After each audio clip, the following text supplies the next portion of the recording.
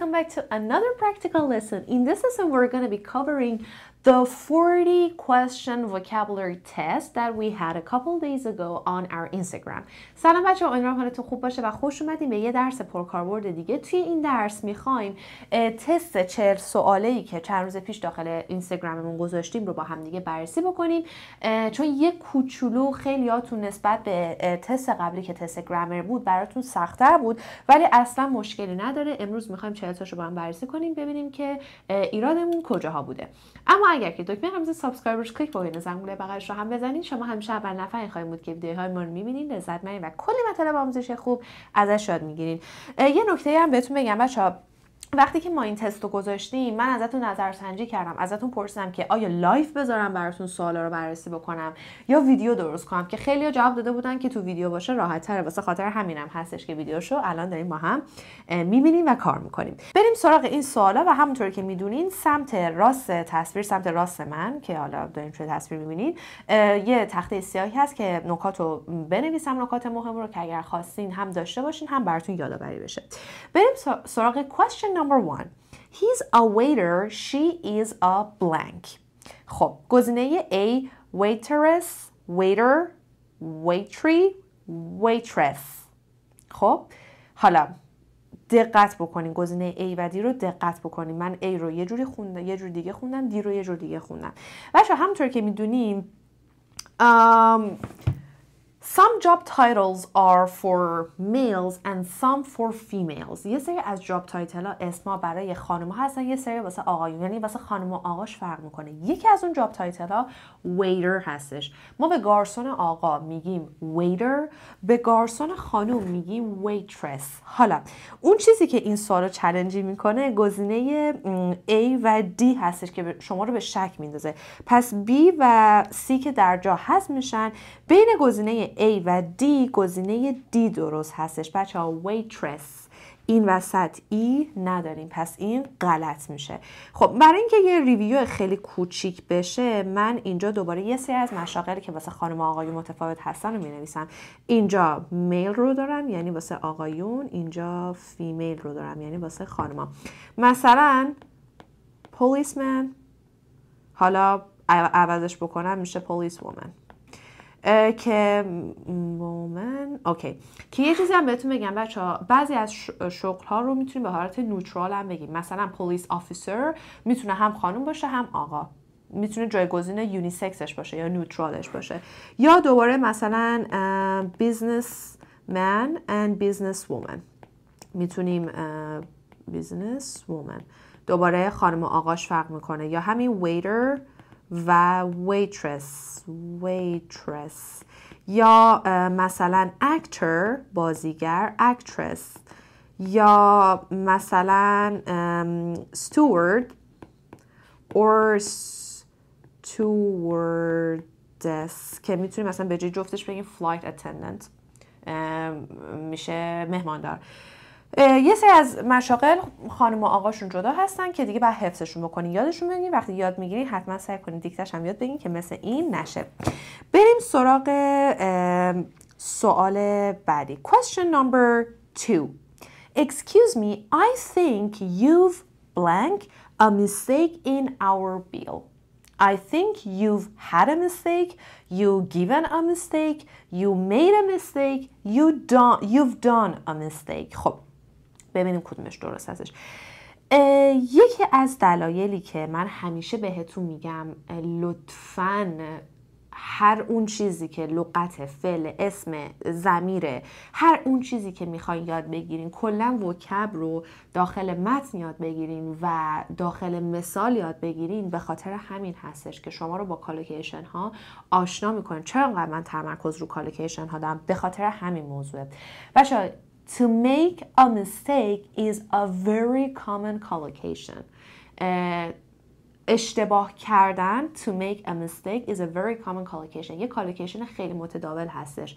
من نمیگم بگم to take a mistake or to give a mistake، میگم to make a mistake. یه دونه ویدیو قبلا براتون آپلود کرده بودیم، collocation های مختلف با make رو براتون آماده کرده بودیم. واسه خاطر همین هستش که بعد اینا رو یاد بگیریم. پس اینجا گزینه درست با توجه به اینکه ما میدونیم to make a mistake یه کالوکیشن هستش، میشه چی؟ made. You've made a mistake in our bill. شما روی بیل ما، روی قبض ما یا یه اشتباهی انجام دادین. You've had a mistake. You've given a mistake. You've done a mistake. نداریم بچه ها. You've made a mistake. اوکی؟ ممکنه give که غلط میشه. ممکنه done یه جورایی درست باشه ولی واسه این موقعیت made درست ترین گزینه است. hadم که اصلا نمیتونیم بگیم you've had a mistake, you've had a mistake on our bill, in our bill. That doesn't make sense. Okay? So to make a mistake یه کالوکیشن مهمی هستش که باید بلد باشیم. To make a mistake. این از این. مثلا to make an excuse. یه دونه دیگه مثلا excuse، یه دونه کالوکیشن دیگه، بهونه آوردن. اینا رو باید یاد بگیریم مرور.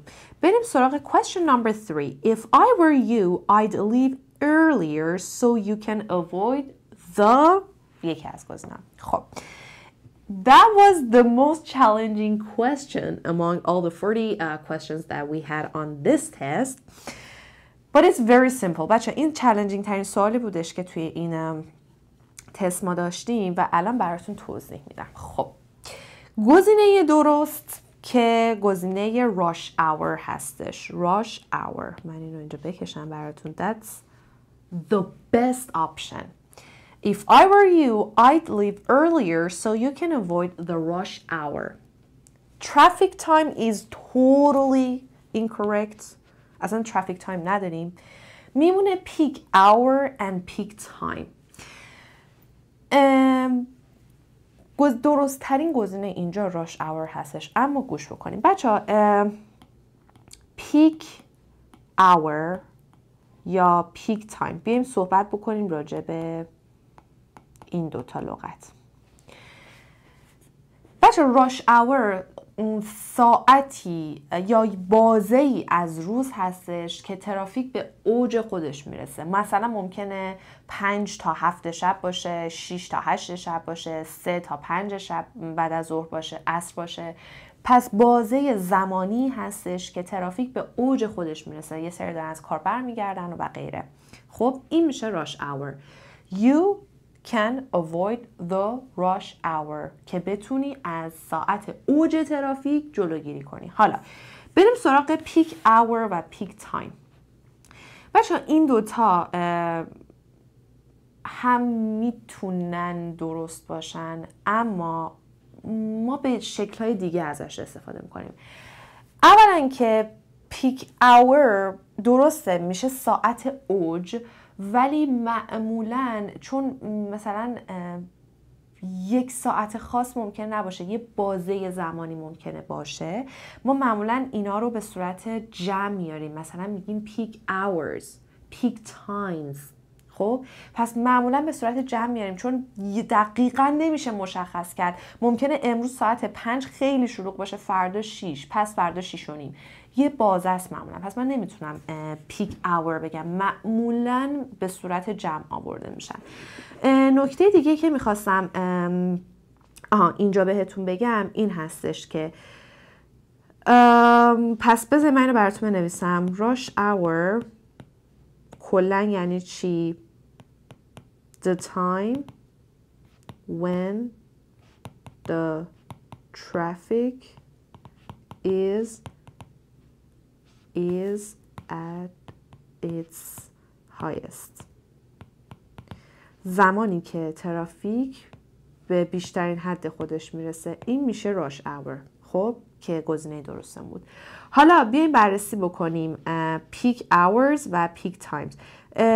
پریپوزیشنی که استفاده میکنیم پیک hours or at peak times. مثلا it's not a good idea to go out at peak hours. خیلی ایده خوبی نیستش که ساعت اوج بری بیرون. منظورش مثلا ساعت اوج ترافیک هستش. میتونیم یه جور دیگه هم اینا رو مثلا به کار ببریم. مثلا peak hour traffic. peak hour traffic. توی این حالت peak hour بچه‌ها یک compound adjective میشه که برای traffic اومده، واسه همین میگن peak hours. peak hour traffic یا peak time viewing, peak time calls. توی این حالت peak time و peak hour میشن compound adjective که میتونیم واسه ترافیک، واسه viewing، واسه کال و غیره میتونیم استفادهش بکنیم. واسه همین اس جمع نداره. ولی تو حالت عادی مثلا اوج شلوغی peak hours، peak times استفاده میکنیم. خب من نمیخوام از این بیشتر براتون توضیح بدم که سخت‌تر بشه، ولی فقط بدونین که پیک اور و پیک تایم درستن، استفاده میکنیم، ولی بهترین گزینه‌ای که اینجا میتونیم انتخاب بکنیم راش اور هستش. مثلا اگر اینجوری بود if I were you I'd leave earlier so you can avoid the peak hour traffic. اگر اینجوری بود میتونستیم استفاده کنیم so you can avoid the peak hour traffic. خب یا peak time traffic. peak time traffic میتونستم بگم ولی به صورت اینجوری خیلی کامن نیستش، خیلی متداول نیستش. پس peak hour traffic, peak time traffic, it's kind of correct. You can use it in colloquial English. But the best option for this question is rush hour. rush hour. خب بریم سراغ سوال بعدی. Question number 4. It's the building in the city. It's the building in the city. خب tallest, highest, fattest, greatest. دیگه نگاه بکنید سری fattest و greatest از بین میره چون اصلا fattest building that doesn't make sense at all. fattest building چاق‌ترین ساختمون. میمونه tallest and highest. خب تفاوت tall و high چیه بچه‌ها؟ بچه معمولاً فکر کنید این یه کوهه. معمولاً بچه اگر بخوایم از هایت استفاده کنیم که نون های هستش، معمولاً از یک نقطه زمین تا یک نقطه بالایی منظورمون هستش. یعنی معمولاً برای ماونتن میتونیم استفاده کنیم واسه چیزی که از زمین ما فاصله‌اش رو در نظر میگیریم. ولی اگر شما مثلا بخواید بگین که مثلا قد منو میبینین از نوک پای من تا نوک سر من باشه یا یه بیلدینگ از پایین ساختمون باشه تا بالای ساختمون، درسته ممکنه بگین خب اونم بالاخره زمینه دیگه، ولی کوه معمولا برای نمیدونم تفاوتش رو چجوری بهتون بگم، برای بیلدینگ، برای آدما، برای اینجور چیزا ما همیشه از مثلا از نوک سر من تا نوک پای من، از نوک ساختمون تا پایین ساختمون از tall استفاده میکنیم. It's the tallest building. She's the tallest student in the class. That is the highest mountain in the world. That is the highest mountain in the world. بلندترین مرتفع ترین قله دنیا هستش. ما مرتفع رو واسه آدم نمیتونیم استفاده کنیم. ولی مثلا اگر این آدم باشه از اینجا تا اینجا رو در نظر میگیرم. این آدمه رو اگرم ببری رو کوه بذاریش از نوک پاش تا نوک سرش رو اندازه میگیرم، با کوه اندازش نمیگیرم. این آدمه رو هر جا رو میزم من الان برم، من از نوک پام تا نوک سرم قدم رو اندازه میگیرن، درسته؟ واسه همین میگن تفاوتش. پس ما برای بیلدینگ، برای آدم ها، people، برای مثلا درختا از چی استفاده میکنیم؟ tallest. ولی برای مثلا کوه mountain میتونم از highest استفاده کنم. خب این از اون نکته‌ای که باید میدونستین. پس it's the tallest building in the city. It's the tallest building in the city. بریم سراغ question number 5. This noise is giving me a head pain, headache, head ouch. Head ouch. What is head ouch? Head hurts. خب این دیگه easy peasy lemon squeezy. Headache, backache, toothache, eye ache. دیگه چی shoulder ache not really or مثلا stomach ache. این لغات ها رو توی درس ache و pain بهتون یاد دادم. I have a very bad pain in my eyes or in one of my eyes or in my eye, I have eye ache, or I have a very bad pain in my tooth, I have toothache. That's different, okay? So headache, backache, eye ache, دیگه چی stomach ache، اینا رو همه رو با هم استفاده می‌کنیم. بریم سراغ قسمت بعدی. Number 6. Let's go to a restaurant for dinner tonight. Let's tonight. این تو تمامی اکثر مثالهای من هست. این phrasal verbی که اینجا استفاده میکنیم. بچه دقیقا نگاه کنین. Let's go to a restaurant for dinner tonight. Let's eat out tonight. بهتون گفتم وقتی میخوایم به دوستتون بگین بیا بریم بیرون غذا بخوریم میتونه از phrasal verb eat out هست. Let's eat out tonight. پس phrasal verb eat out خیلی phrasal verb پرکاربردی، یعنی بریم بیرون یه چیزی بخوریم. Let's eat out tonight. بیا امشب بریم بیرون یه چیزی بخوریم. کلا let's eat out tonight عبارتی هستش که خیلی زیاد میتونین ازش استفاده بکنین. پس eat out, eat outwardly, eat away, eat outside tonight. Let's eat outside tonight. ممکنه میگم شکتون بین eat out و eat outside باشه، ولی گزینه درست eat out هستش. phrasal verbی هستش که ازش استفاده میکنیم. Question number 7. You can't smoke here. Please your cigarette. Put away, put down, put up with, put out. خب put up with که اصلا کلا معنی نمیده. Put away, put down, put out. Put down هم که no. ممکنه بین put away و put out شک بکنیم. بچه برای سیگار، برای آتیش، برای هر چیزی که میسوزه دوباره میتونیم از phrasal verb put out استفاده کنیم. یعنی چی؟ برای چی استفادهش مثلا میکنیم؟ برای fire، برای smoke، برای cigarette. بچه توی محاوره به سیگار smoke هم میگن. Let's go for a smoke. یعنی بریم یه سیگار بکشیم. این کار نکنید زشته. بعد از phrasal verb put out استفاده میکنیم، یعنی خاموشش بکن. مثلا firefighters put out fire. آتش نشان ها آتش رو خاموش میکنن. اوکی؟ پس گزینه درستمون چیه؟ put out. Number 8. I've been so busy all week. I don't want to do anything at the weekend. Point. British English at the weekend. American English on the weekend. Both are correct. So I've been so busy all week. I don't want to do anything at the weekend. I'll just stay at home and make a rest, take it easy, have a relax, make it easy. دوباره بحث قشنگ و شیرین کالوکیشن ها. گزینه درستمون چیه؟ take it easy. make a rest نداریم. میتونم بگم I'll just stay at home and rest. That's correct. بس اگه بگم and rest. I'll just stay at home and relax. Have a relax? Like, doesn't make sense.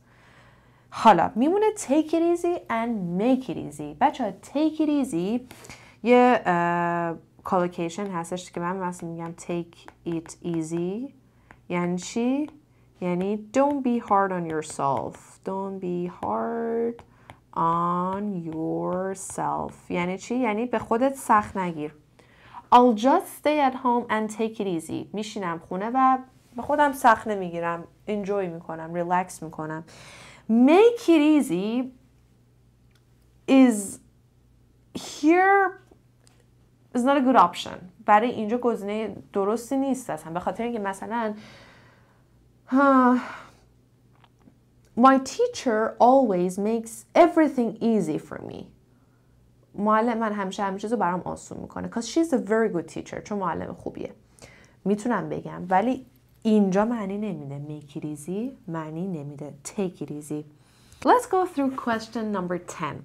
He is so blank. I'm not blank in anything he says. خب بیایم اینجا این نکته رو براتون توضیح بدم. این نکته چیه بچه ها؟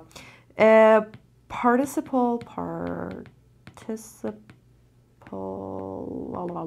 adjectives.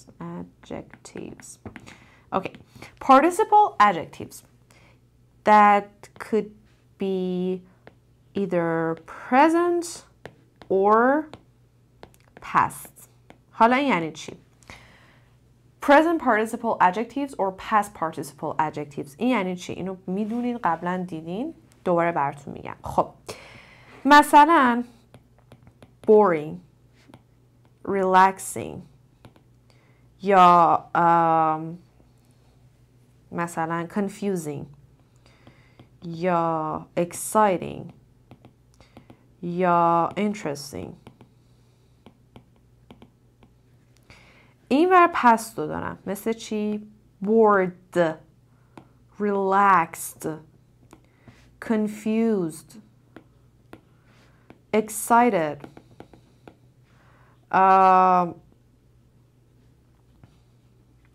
interested.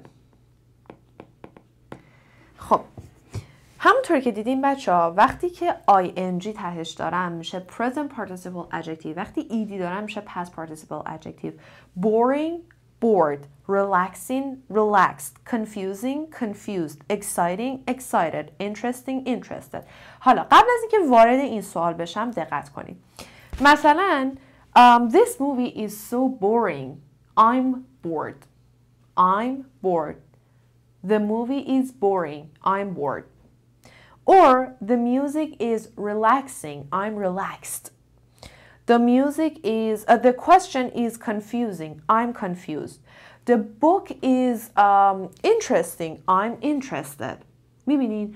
حالا توی حالت جنرال اگر بخواین در نظر بگیرین با توجه به چیزایی که من گفتم، میتونیم مثلا بگیم خب من برای the book, the music, the movie, the TV show, the news از این present participle استفاده کردم، boring, relaxing. و برای اینکه مثلا میسا گفت I'm bored, I'm confused, I'm relaxed, I'm excited.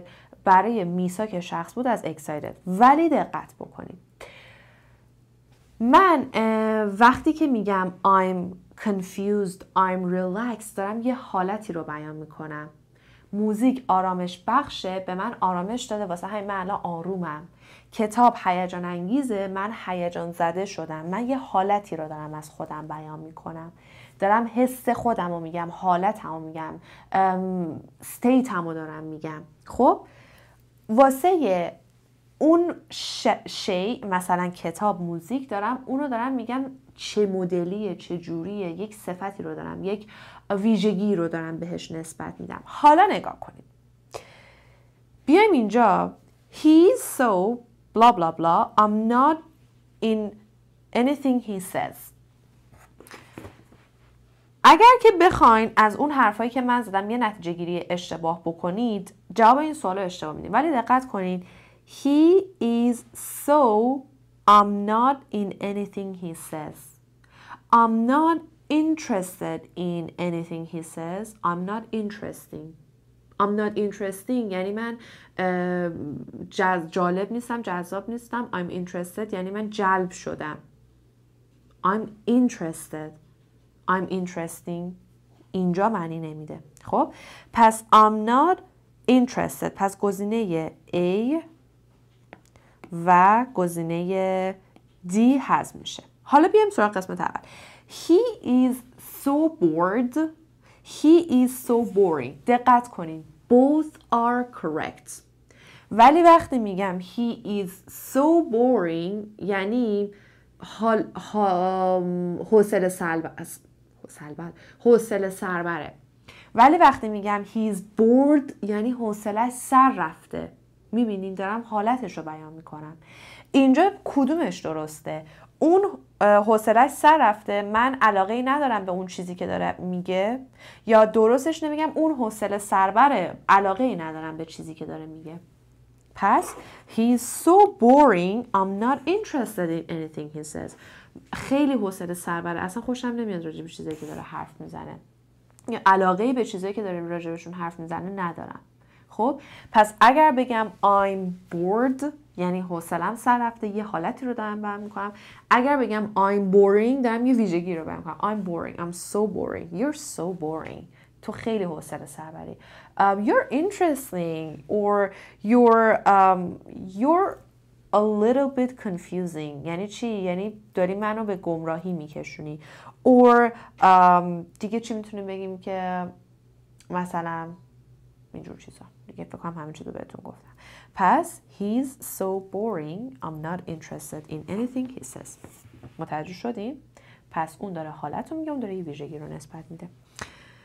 Question number 11. Tired, exhausted, small, tiny, angry. Okay.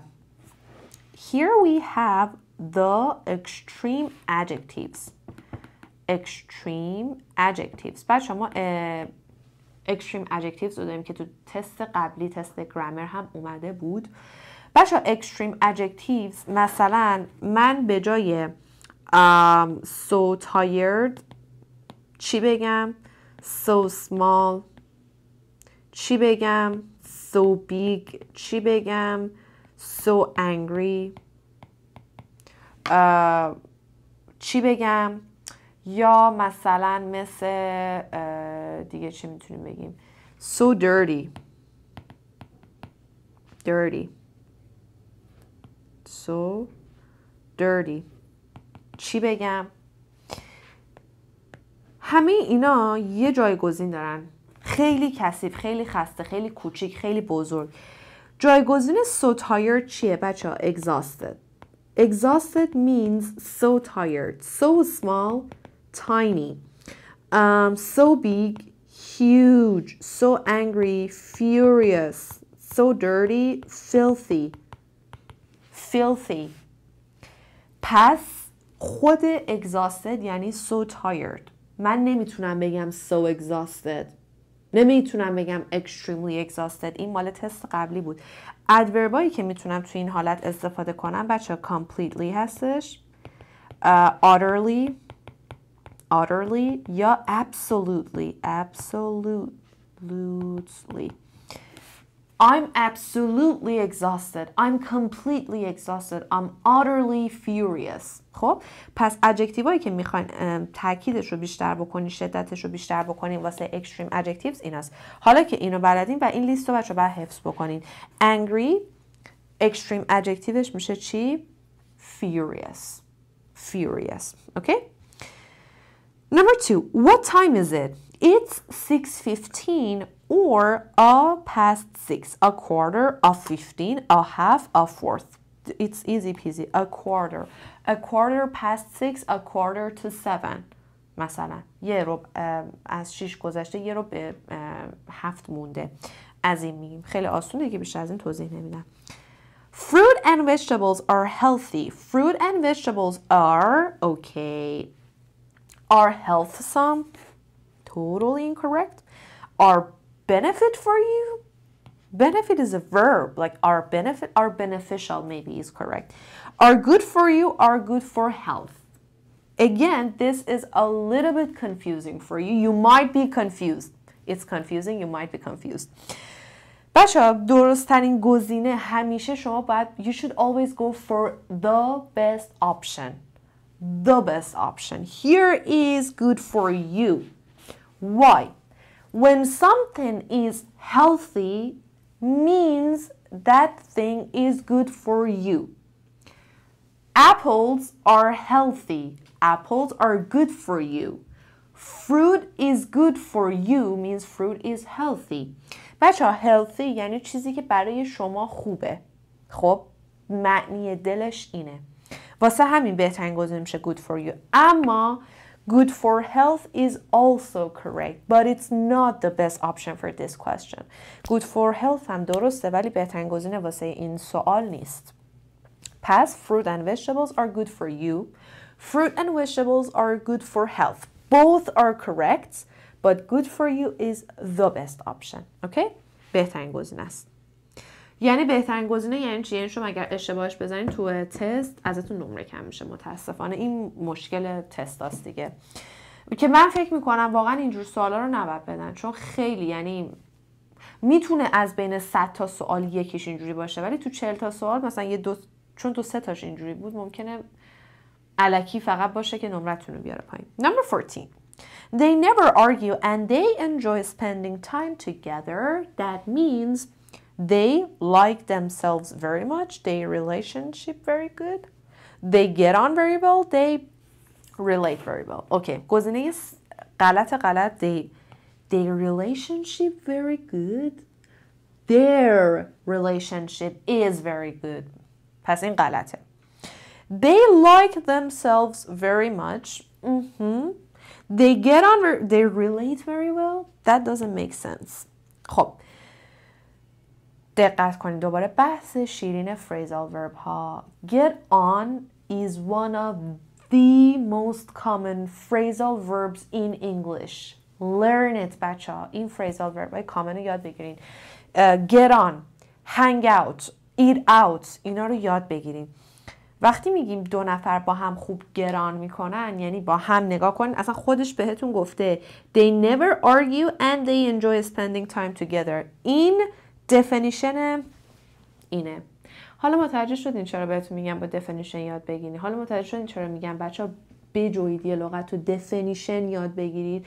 بعضیا میان میگن کد بذار نمیدونم این میشه اون jealous میشه جیلیز و ویلیز. I don't get this at all.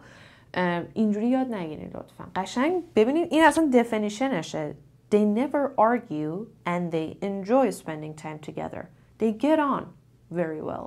They get on very well or they get on pretty well. Okay? خب پس لطفا definition بخونید. نتیجه گیریه سوال. Question number 15. Do you live in a house or in an apartment? Easy peasy lemon squeezy. Do you live in a house or in a home? Totally wrong. Do you live in a house or in a building? Do you live in a house or in a village? بچه وقتی میگیم building یعنی ساختمون این میدونین چیه؟ این یه کوچولو ممکنه بین زبان خودمون و زبان انگلیسی متفاوت باشه. وقتی ما میگیم توی ساختمون تو فارسی ما میگیم تو ساختمون زندگی میکنیم ولی تو انگلیسی نمیگیم تو ساختمون. اپارتمنت ما دوباره تو فارسی میگیم آپارتمان منظورمون ساختمونه ولی تو انگلیسی اپارتمنت منظورش اپارتمنت یونیت هستش یعنی یک واحد در یک بیلدینگ. یک آپارتمان در یک بیلدینگ هستش. اوکی یعنی بیلدینگ استراکچر بزرگشه اپارتمنت واحدشه. خب اینو قاطی نکنید. پس do you live in a house or in an apartment؟ ویلج هم بچه ها میتونه منطقه باشه. شما میتونید تو ویلج یه هاوس یا مثلا یه اپارتمنت داشته باشید. اوکی؟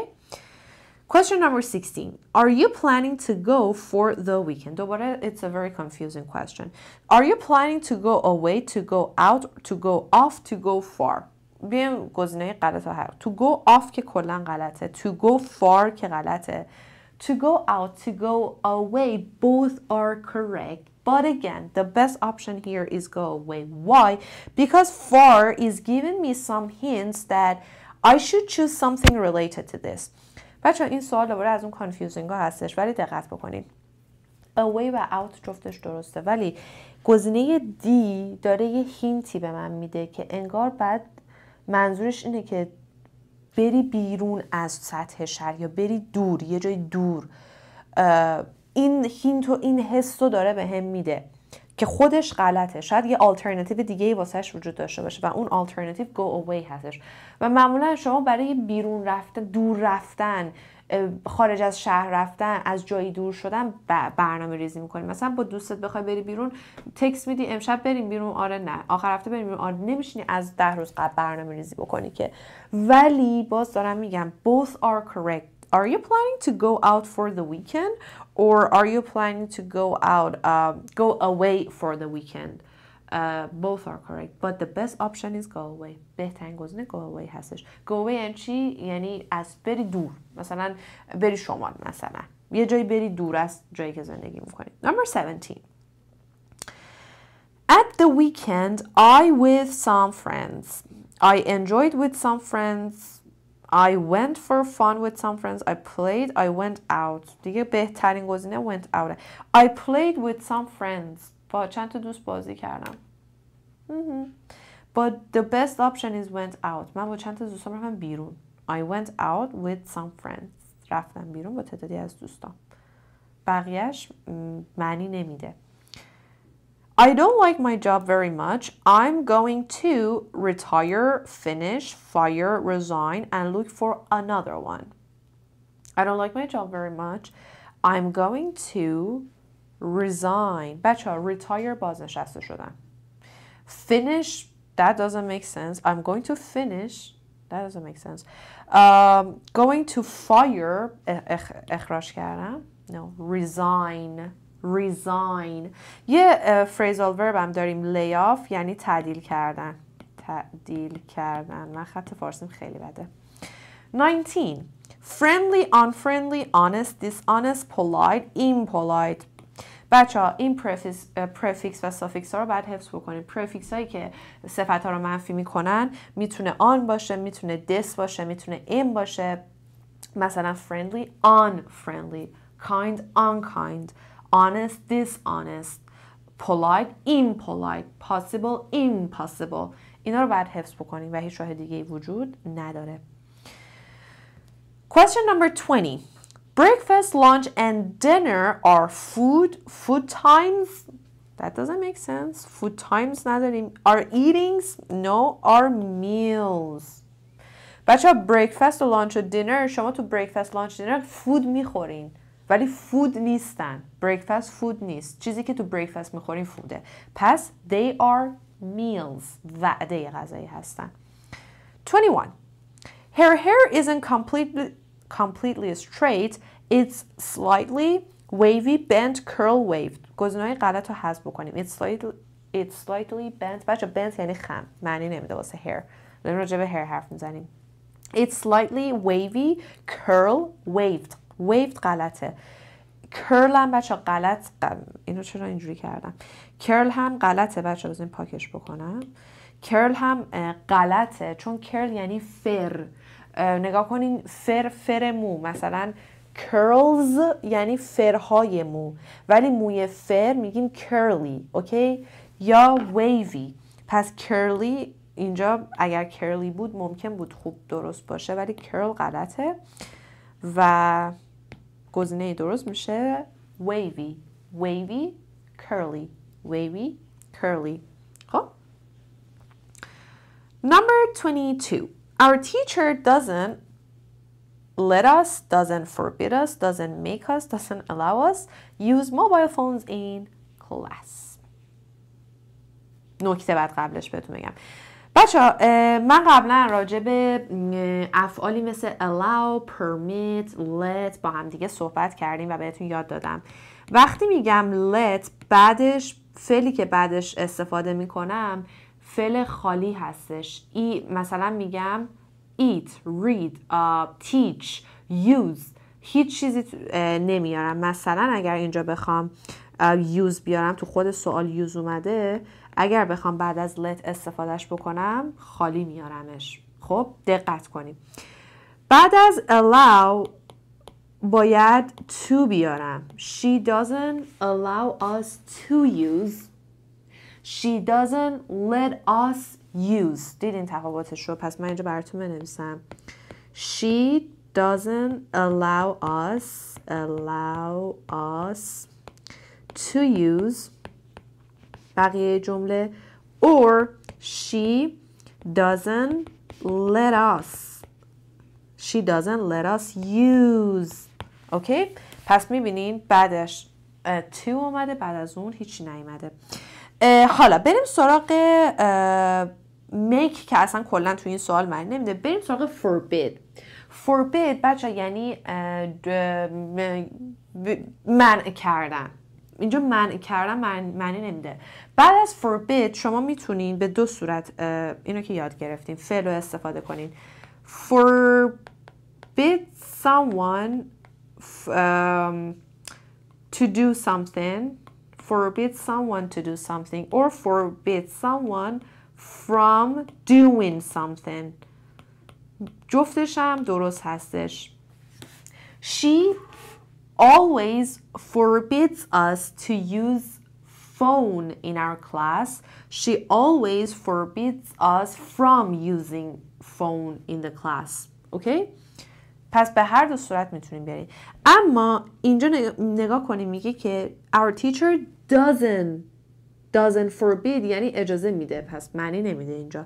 So our teacher doesn't let us use mobile. چرا let شد؟ پس با توجه به این نکته چرا let رو انتخاب کردم؟ چون use اومده. اگر to بود to use بود میشد allow. Question number 23. Do you want a or a return ticket? بچه‌ها بلیت یه طرفه میشه میشه single ticket. یعنی چی؟ یعنی فقط بره یا فقط بیاد. پس single ticket بذارین اینجا دوباره براتون بنویسم.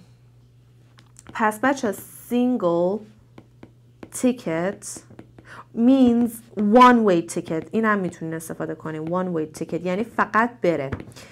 return tickets or دقت بکنین round trip tickets میشه بره و بیاد. پس return or round trip ticket, single or one way ticket یه طرفه به اون دور دورا.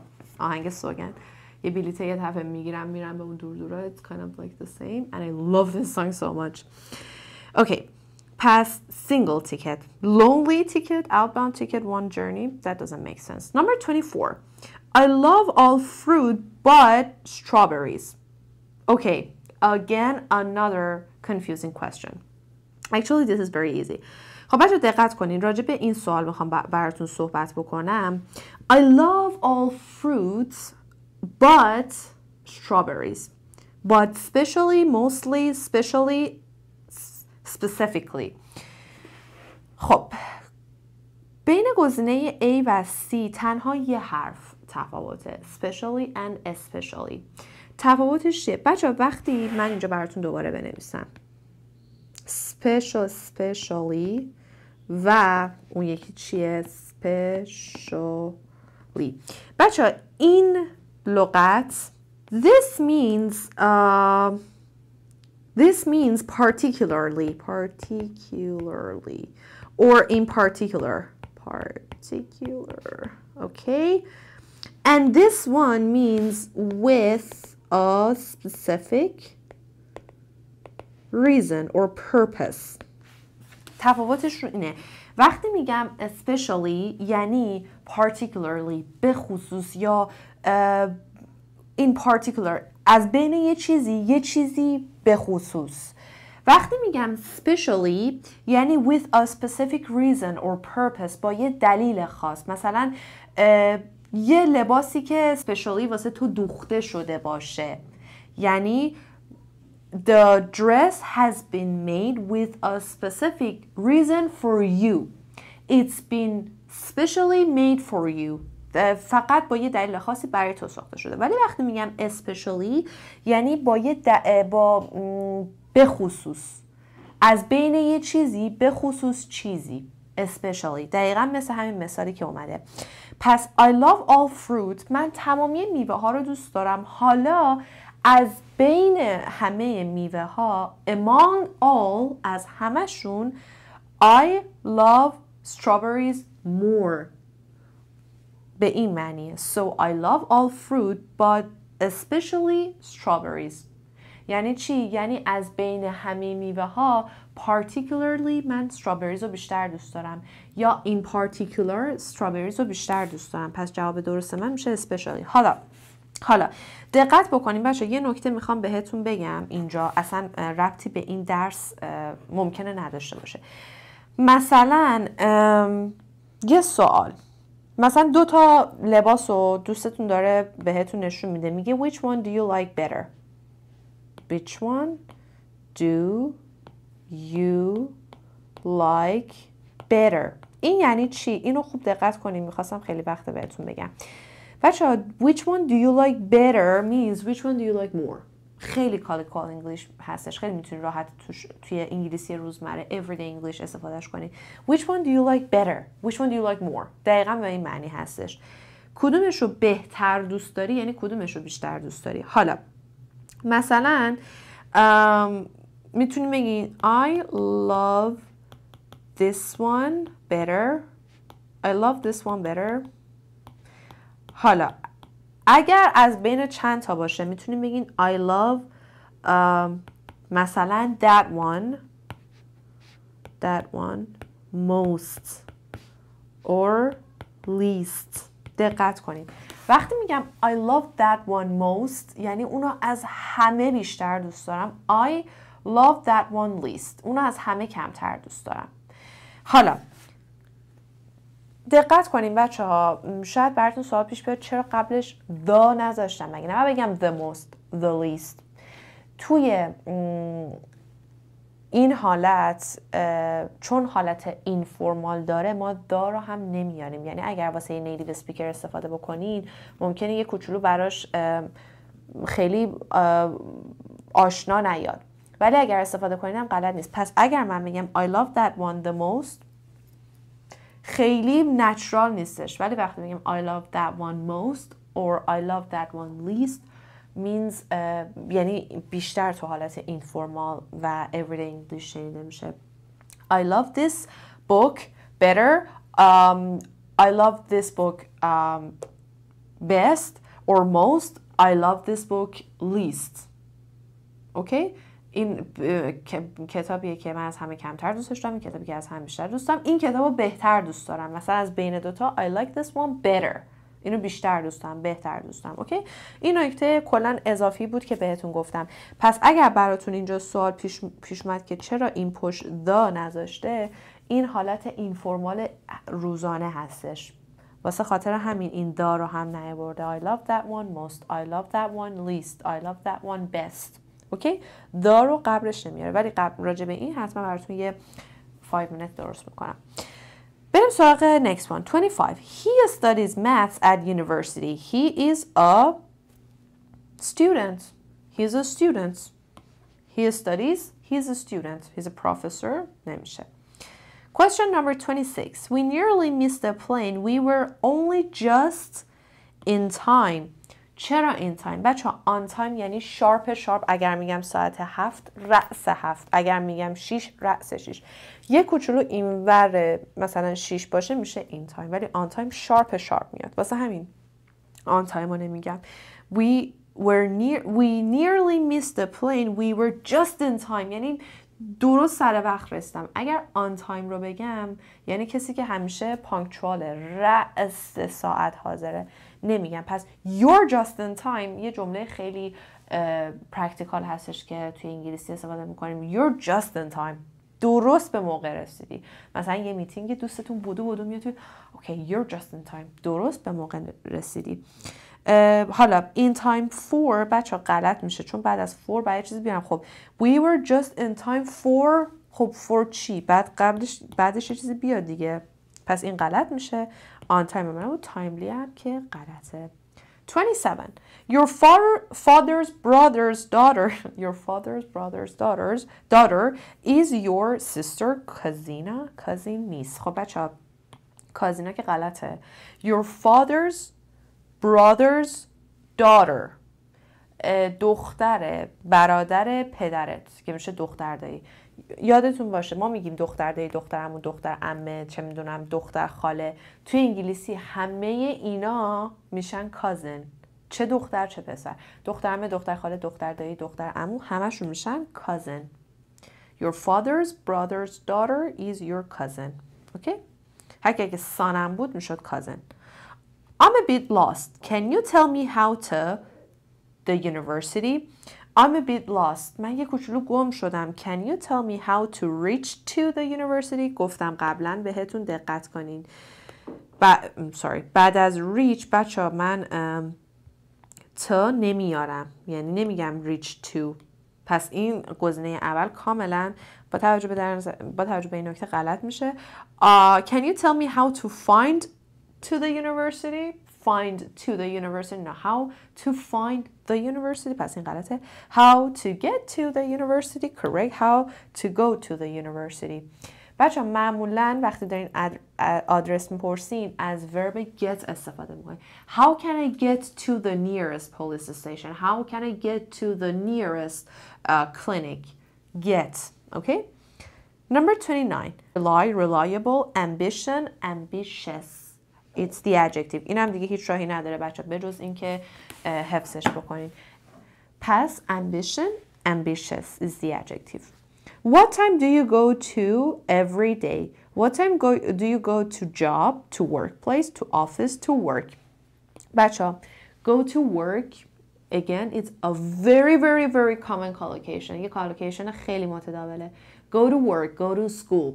Go to work, go to school. پس اینا رو یاد بگیرین.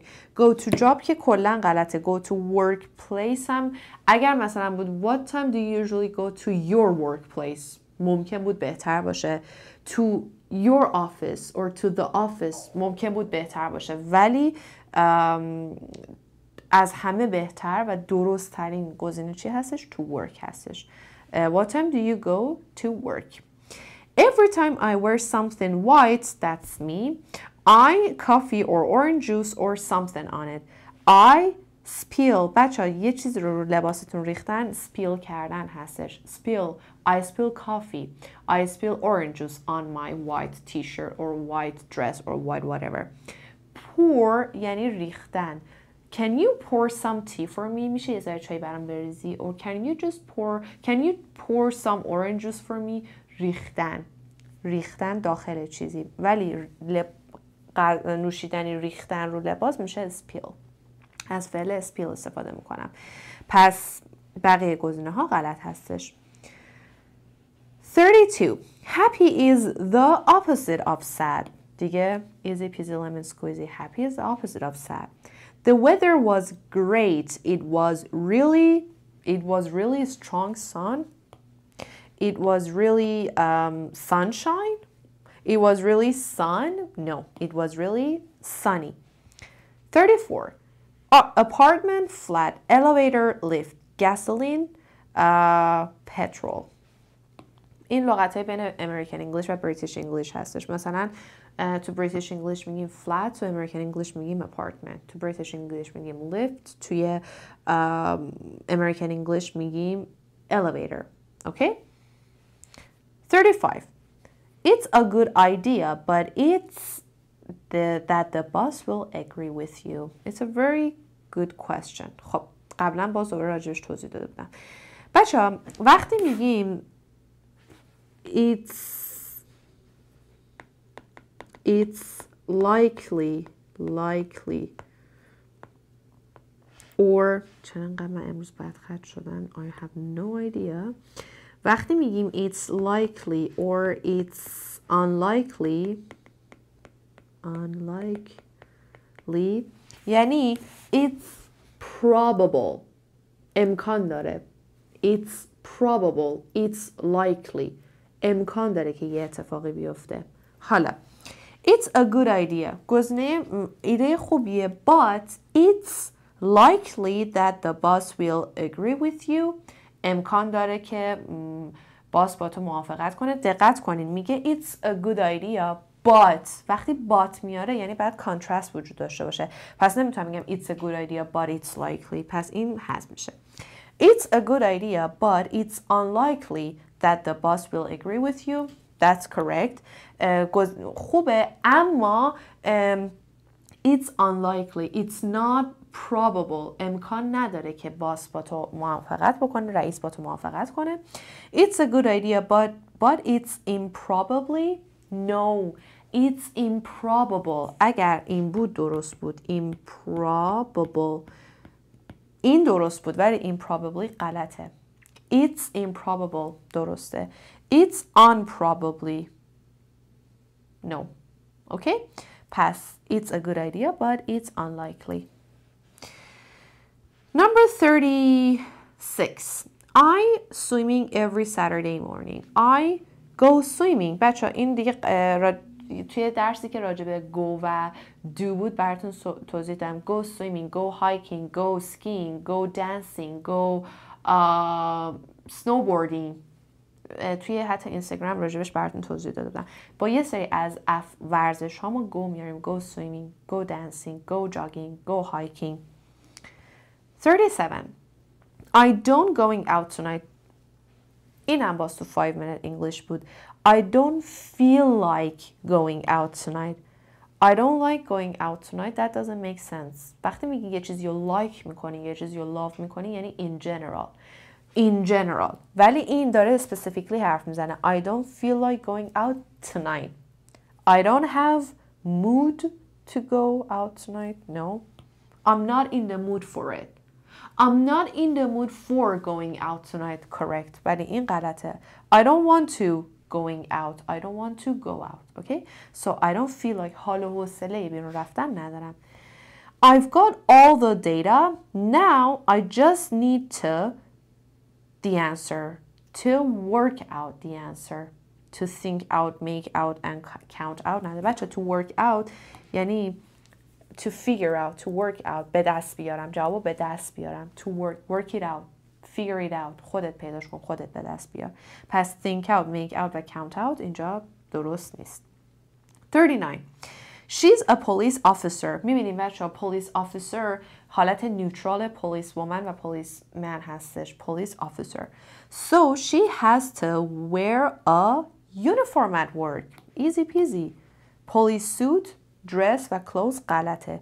She has to wear a uniform. When you're a student in some schools, you need to wear a uniform. I'm a bank teller. I need to wear a uniform. مثلا لباس کار. And the last question, what size do you need? Easy peasy. Small, medium or large or huge نداریم. این دیگه فکر کنم آسان ترین سوال بود. Small, medium or large. این هم از بچه ها تست وکب.